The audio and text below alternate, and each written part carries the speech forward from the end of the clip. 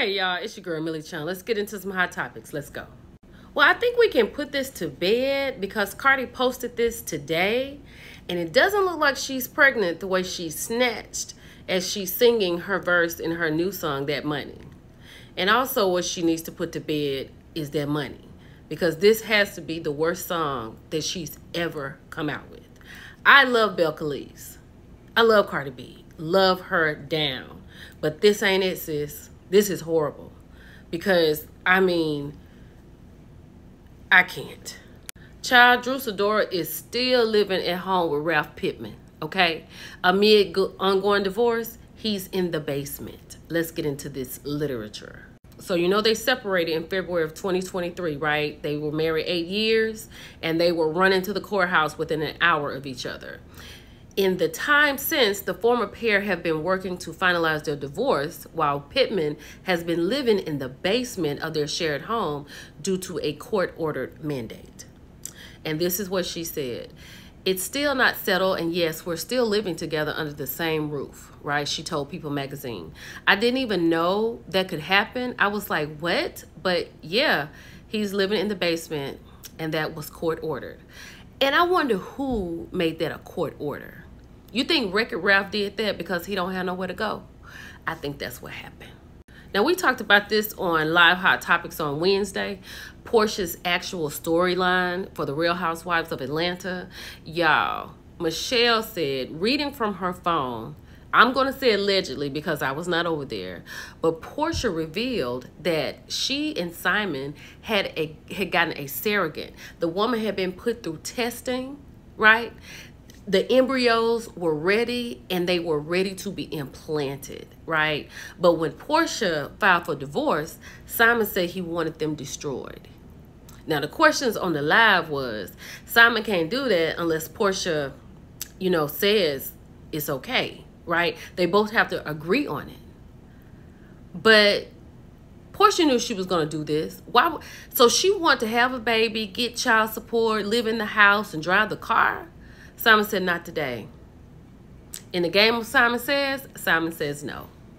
So, honey, I got this from the King of Shade, honey. He says that for the upcoming season of the Married to Medicine, the ladies are being explosive. It was explosive during filming. The final cast trip was so explosive that the cast has been dividing and filming in small, separate groups since. What? Now, I will say this. The dentist does not let on to anything when she's talking to Carlos on Mondays. And that's a good thing, because they have been keeping this very quiet. I'm here for it. I am here for season 11, honey. Because if this is true, it sounds like it's going to be good. Child, so the people are saying that Nelly was supposed to be at a concert, but the reason he didn't show up, because Ashanti has gone into labor. Do we know what she's having? Because I know her baby shower was kind of unisex. But I pray for nothing but a easy delivery for her, safe for her and the baby. And I know it's going to be beautiful. I cannot wait. Now, honey, this came from the Shade Room. Simon Guobadia. Kylie Jenner made this post and Simon is in her likes. Why is Simon in Kylie's likes? Like, why would that even cross paths like that? Simon, what are you doing? This is strange, right? So this is coming from Black Millionaires _ on Instagram. Tyler Perry says he is down to work with 50 Cent to produce new movies and TV shows after 50 reached out to him for mentorship. Like, the only thing that 50 needs from Tyler is probably like longevity, right? How have you stayed in the business so long? Because we've seen Power, we've seen Ghost, right? We know that 50 can put on a good show. Rich, you know what I'm saying? Great actors, great storylines. Tyler, all you need to know from Tyler is how to stay in the game as long as he has. Because we don't need scripts from Tyler. We don't need wardrobe from Tyler. We don't need wigs from Tyler. 50, I think you got this. I think he went over there and saw all that land Tyler has and everything he's done. And he doesn't realize he is as great. He is as great. Hold on.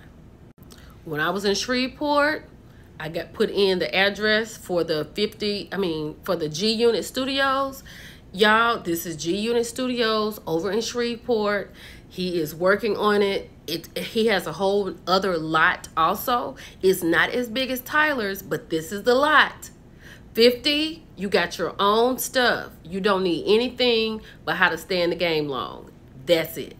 So this is coming from Spiritual Word, right? So, you know, earlier today I talked about, you know, the outages with the internet. I told you that my friend had a dream that the internet was gone. She was like, people were running around everywhere trying to figure stuff out. We didn't know what we were doing.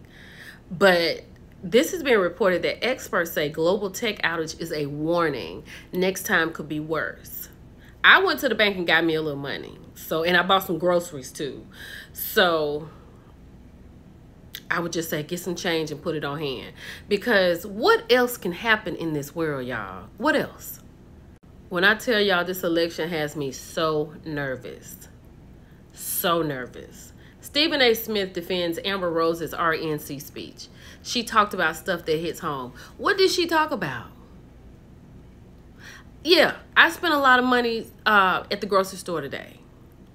Yeah, it takes a little bit to fill up my gas tank. But what else did she say? Like, are we really putting our democracy in a speech by Amber Rose, who donned a tramp stamp on her forehead, whose whole reasoning for being at the RNC is by way of black men in the struggle, might I add. Look at Kanye. I'm stressed out. Then they have Hulk Hogan speaking at the RNC. Hulk Hogan. And Trump is blowing kisses to him. Y'all have got to vote. We will be having another call to action this coming up Sunday at 3:00 p.m. on Millie Chun TV. And I'm working on a guest, but if not, we're going to have the panel and we're just going to have a conversation because there's things to talk about. Let's keep going. Lastly, I am very happy for Jennifer from Basketball Wives, right? I'm very happy for her and Christian. And it seems like she's so happy.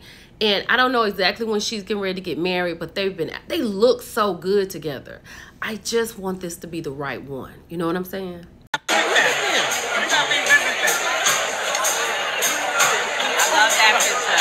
Lastly, rest in peace, Martin Knoll. He's played in a lot of things, but I liked him when he was on Roseanne. This year is a lot. And Bob Newhart. Like, I had no idea. Y'all, we got to start doing better, making better choices. It's your girl, Millie Chun. I just want to say I love you. I'll talk to y'all later. Bye.